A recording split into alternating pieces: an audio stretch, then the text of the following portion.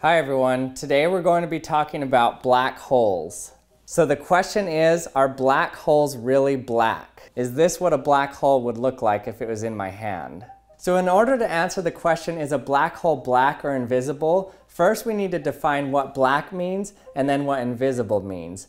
And then we need to learn what a black hole actually is. And finally, to answer the question once and for all, I'll show you an actual real simulation of what a black hole would look like if it was right next to the Earth. And you'll be able to see what it would actually look like and if it is actually black or not. So I have painted on my hand here the blackest paint available on the market today, called Black 2.0. So a few videos ago, I did a video with this Black 2.0 versus my Brightest flashlight, a 32,000 lumen flashlight. And I referenced this Black 2.0 and said, it looks just like a black hole. And a lot of people in the comments section, they were saying, black holes aren't black, they're invisible. So I decided I needed to make a video on black holes to clear some things up. So first let's talk about those two terms. What does black really mean and what does invisible really mean? So the reason this appears black on my hand is because all visible light is coming in and getting absorbed by the black paint. And almost no visible light is returning back to your eyes. And so when the photoreceptors in our eye see a spot that has no light coming from it, it just is an absence of a signal, and so it appears black to us. So black is the absence of color or the absence of any light. But what does invisible mean? Well, invisible doesn't really mean the absence of light. It just means that you don't notice that something is there. So for example, carob syrup and glass have about the same refractive index, and so light travels through it at about the same speed, and so that means that they bend light about the same, which means that any light coming through it from the background gets bent about the same way. And so that means when you stick glass in carob syrup, it becomes invisible. So there's really a glass beaker in here that you can barely see.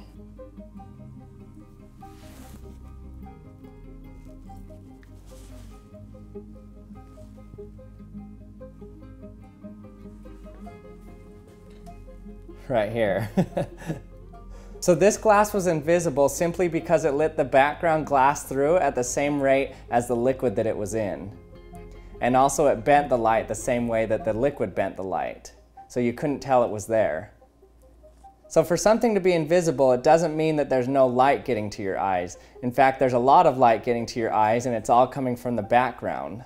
So for something to be invisible, it just means that you don't know it's there because you can't differentiate it from the background.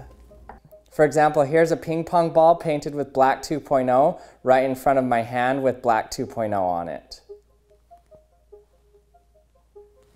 So you could say in this case, the ping pong ball was invisible. Okay, so now that we've defined what black is and what invisible is, let's talk about what a black hole is. So a black hole is made of matter just like anything else that you can touch and feel in the universe. But a black hole is a little bit different because it's been compressed very tightly. So with any large object in space like the Earth, there's two main forces that are competing against each other. The first force is gravity. Gravity is always pulling and compressing everything together. It's the only force that's always attractive. So gravity is always pulling everything together, but the electromagnetic force on the electrons around the molecules and atoms are always repelling each other. So it kind of comes into a balance. Gravity pulls everything together, and then the electromagnetic force pushes everything apart, and it stays like that. But because the more mass you have, the more gravity you have from every particle pulling each other together, it means that you can reach a critical point. And that critical point means that there's a point when you get enough mass packed together that the gravity can overcome the electromagnetic repulsion of the atoms and molecules. And so if you pack enough mass together, then gravity will just keep pulling on it and pulling on it and pulling on it until the electrons get closer and closer together. But there's a problem because in physics, there's a rule that states that two electrons can't be in the same state in the same location at the same time. And so if you try to pack electrons together, they can't do it. And so they exert a pressure called degeneracy pressure. And that's what a white dwarf is. And so a white dwarf is when the gravity has balanced with the degeneracy pressure of the electrons in a star, and so it stops collapsing. But then if you pack even more mass into it, then the gravity keeps pulling it closer and closer together so that eventually the electrons come so close to the protons in the atoms that they interact with the protons. And when an electron and a proton get close enough together, it can form a neutron. And so if you get enough mass together, it comes so close together due to that strong force of gravity that now all the atoms with their protons, neutrons, and electrons just become this sea of neutrons. And this is called a neutron star, and it's extremely dense, but it's not a black hole yet. And a neutron star is supported about the same way that a white dwarf is, because there's a rule in physics that also says that two neutrons can't be in the same state at the same time in the same location. And so that exerts an outward pressure that keeps the neutron star from collapsing on itself. But then if you pack even more mass onto it, not even the neutron degeneracy pressure can keep the star from imploding on itself, and it becomes a black hole. So basically any star, after it explodes into a supernova, if the core left over is 2.5 times larger than the mass of our sun, it will have enough mass to collapse into a black hole. And so a black hole is basically a singularity, one single point where all mass, all matter in the entire star has collapsed into one single point, because there's nothing that can hold it back after it collapses tighter and tighter together. Because gravity gets stronger and stronger the closer the particles are together. And so once mass has collapsed into a black hole, there's absolutely nothing that can escape from the inside of the black hole to the outside world, not even light. So not only can its own light not escape from the black hole, but any light that's coming from around the black hole will also fall into the black hole and be absorbed into it. So this answers one of our main questions: are black holes black? Well, by our definition, does a black hole absorb all visible light? Well, yes, it does. Not only does it absorb all visible light, but it gives off no light whatsoever. No visible light, no infrared light, nothing. So a black hole is literally the blackest black possible in the universe. So there's a certain radius around a black hole called the event horizon. And this is the radius around the black hole in which if something passes, it cannot return back from the black hole.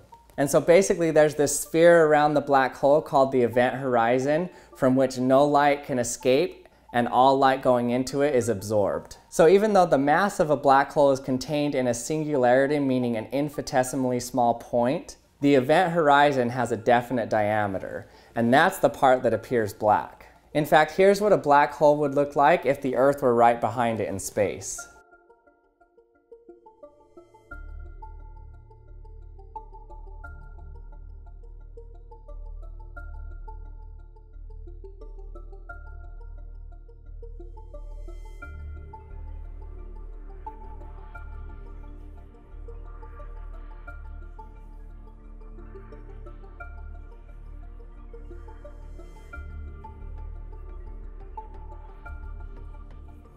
So you can see that not only is the black hole definitely black, but something weird is going on around the edges. You can see that the black hole is kind of deforming the light coming from the Earth.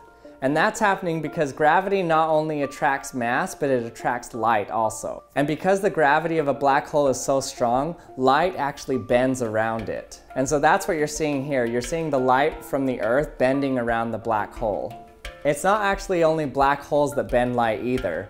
All mass bends light. In fact, one of the first ways they were able to test Einstein's theory of relativity is watching how the sun bent the light from a distant star. Well, a black hole is definitely black, and a black hole can be invisible depending on what's behind it.